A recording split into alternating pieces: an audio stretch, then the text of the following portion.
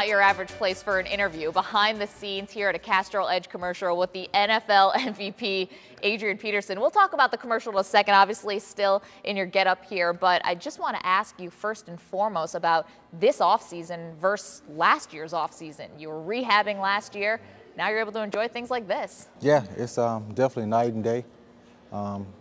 Last year, really more focused on recovering from the injury and didn't really have too much going on, so I was able to focus on that and bounce back. And now that I'm back, a lot of more opportunities coming at me, so I'm enjoying it. Let's go to where the season left off, and some disappointment because we know that that single season rushing record for you was something that you had kind of put on your radar when you started this comeback from your knee surgery. Falling that short, when you put your head down on the pillow even now, do you think about it? Not really. I sleep well.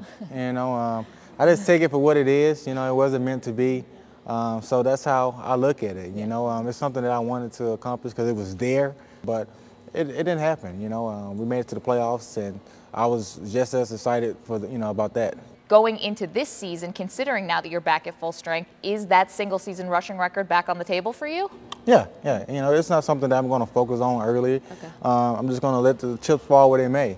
But I got my bar set for 2,500. So whoa. If I get close to that, the record is shattered.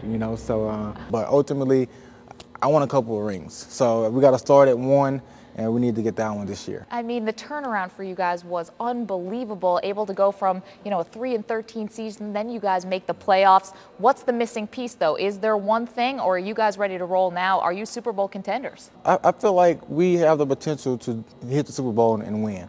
Mm-hmm. It's just all about coming together as a unit, everyone being in sync, and, everyone just listening to what we're saying in-house, as a coaching staff, as an organization, and focusing on that and not letting the outside influence what we have going.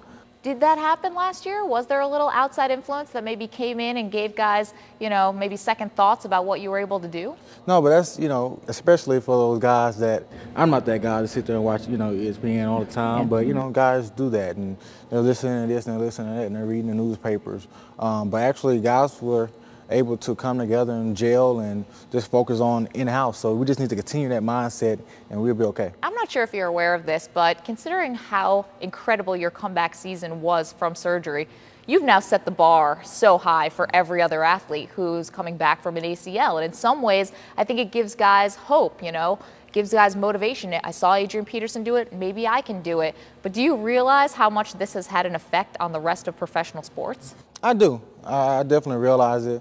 And it feels good to be that individual that, that's pretty much a statement like, hey, this is something that's been long overdue for ACL injuries. I can't sit here and say the next person is going to dedicate themselves like that. They got the platform, they got that to look at. So I've always, been able to handle things mentally since I was young. So this right here, compared to some of the things I've been through, it was really easy. Tell us a little bit about what you're doing here today. Obviously, you got your uniform on. We're here in the sound stage. It's pretty incredible. Yeah. It's just having a great time here behind the scenes at the Castrol Edge shoot. I look at their mindset, and it's about, not being strong, but being stronger. So it really goes hand in hand with, my rehab and my mindset, because I don't settle for just being strong, because there's a lot of strong individuals out there. It feels good to collaborate with Castrol Edge and to be here today. You've shown it on the field. We have no reason to argue with you, and congratulations on being the MVP, and good luck this season.